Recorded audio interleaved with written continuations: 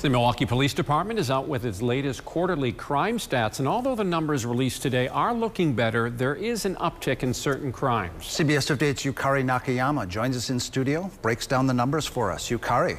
Yeah, Bill and Mike, overall Milwaukee police have seen a 12% decrease in crime, and they said that although car thefts are down by almost 30%, they've seen an uptick in carjackings.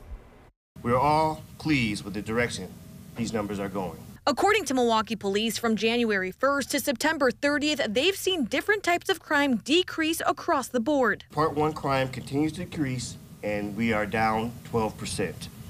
Homicides for this quarter is also down. Property crime has decreased by 17%.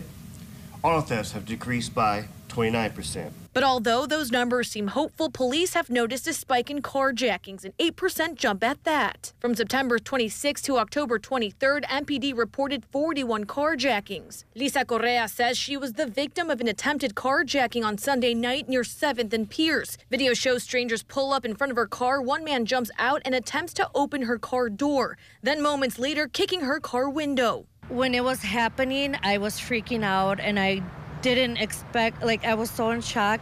I didn't know what was going on. She says luckily nothing happened, but was surprised she was a victim. When you're, thinking you're coming home to your safe place and this is happening, it's very scary. Now, Chief Norman said he couldn't confirm if the people stealing cars are the same ones carjacking, but says... So the intel is not there. The unfortunate thing is that we see so many different varieties of who's involved in these particular situations.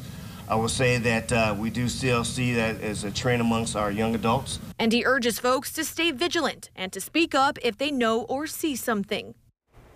Another crime uptick was human sex trafficking, which is up 32% from last year. The chief credits that to victims reporting their abuse more because of their efforts. In the studio, Yukari Nakayama, CBS 50.